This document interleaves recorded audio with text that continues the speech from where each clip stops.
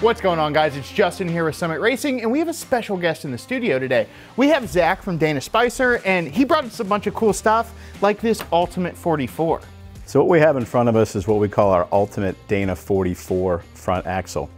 You may or may not know that every Jeep since the original 1941 has come with at least one Dana axle. Dana is one of 5 groups credited with the invention of the Jeep.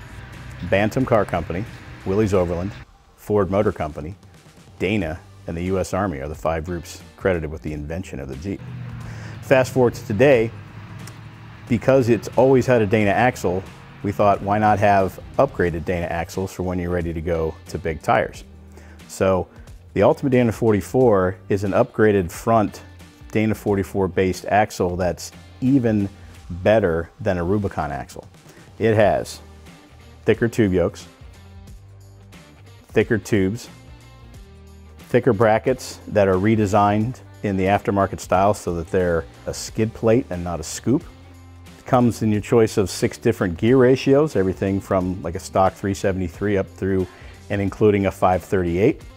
Bolts right into your stock drive shaft, also bolts into all of your stock suspension. It is a bolt-in, plug-in replacement for your Jeep JK, JL, or JT Gladiator. We have versions for each one. And you'll notice that it doesn't come with knuckles. You remove the knuckles from your current front axle and you transfer them over, so your knuckles, the hubs, and the brakes, all of those things come right over to this axle. And then you've got a bolt-in plug-in solution that works with your ABS and your traction control and all of those things, and there's no lights on the dash. Man, that's really cool. So it maintains all the creature comforts. Now, you kind of touched on this, that this is a refined, upgraded version of a 44. So what about if I have Rubicon axles already with factory lockers and I want to use my factory switches? Have you guys kind of figured that out? We have what we call a Rubicon integration circuit. It's different for JKs versus JLs and JTs, but it essentially does the same thing. It allows you to use aftermarket locking differentials or different locking differentials that we make, that we put in our Ultimate Dana 44 axles with your stock vehicle architecture. So you can use your stock switch to engage and disengage the locking differential.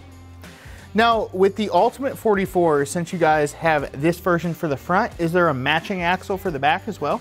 Well, most Jeeps, JK, JL, and JT come with a Dana 44 in the rear anyway. So what we did to make kind of the matching axle for the rear is we have a semi-float Dana 60 rear axle. We call it the Ultimate Dana 60 semi-float rear axle. And all that means is you get to keep your current wheels and tires.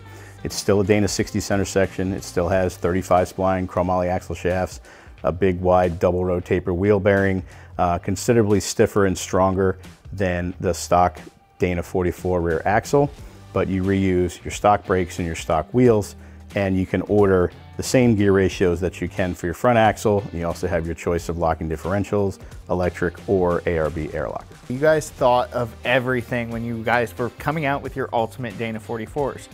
So are these available now at Summit Racing? They are. They're on the shelf and ready to ship, and if for some reason that we don't have the particular ratio or locker that you're looking for, Dana's ship time is usually 30 days or less.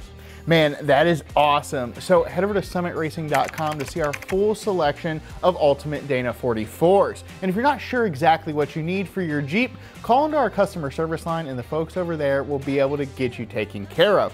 Thanks again, Zach, for coming in, showing this off. This thing is really cool.